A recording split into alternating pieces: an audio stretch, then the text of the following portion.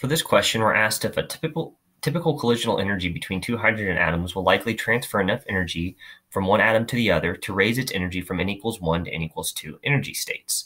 And then explain your answer here. So we're going to assume that the energy of the collisional transfer is from this 3/2 kT, where K here is the Boltzmann constant and T is the temperature. So at room temperature, T is about 300 Kelvin.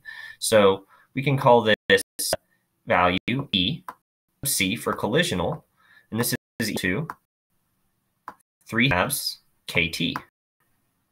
Again, K is the Boltzmann constant and T is the temperature. I'm also going to multiply by the conversion joules and electron volts because I want to put my answer in electron volts to easily compare it to the energy that I calculate from going from the n equals 1 to the n equals 2 state. So that conversion is electron volt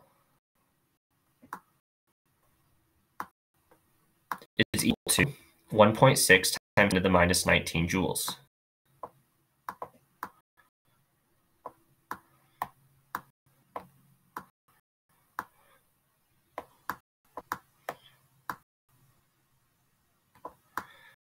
Okay, so carrying out this operation, we find that this collision energy is equal to 0.039 electron volts. So now let's see if that is enough to, from the n equals 1 to the n equals 2 orbital, we can calculate the energy required to raise an electron from the n equals 1 to the n equals 2 orbital. So we'll call this E12 to go from 1 to 2 orbital. So E12 is going to be equal to the equation that governs this is -13 electron volts, which is ground state energy of hydrogen, multiplied by 1/2 squared R8 minus 1/1 squared our initial state.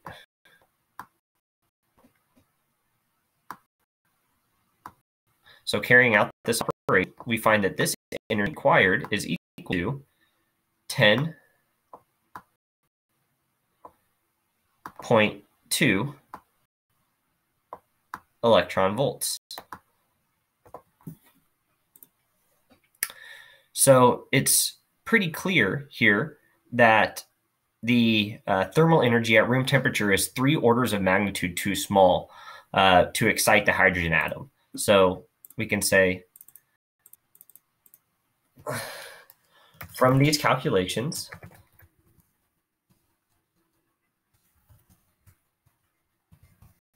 it is apparent that the thermal energy is too small to excite the atom from n equals 1 to n equals 2. And that is the solution to our question. So we can go ahead and box it.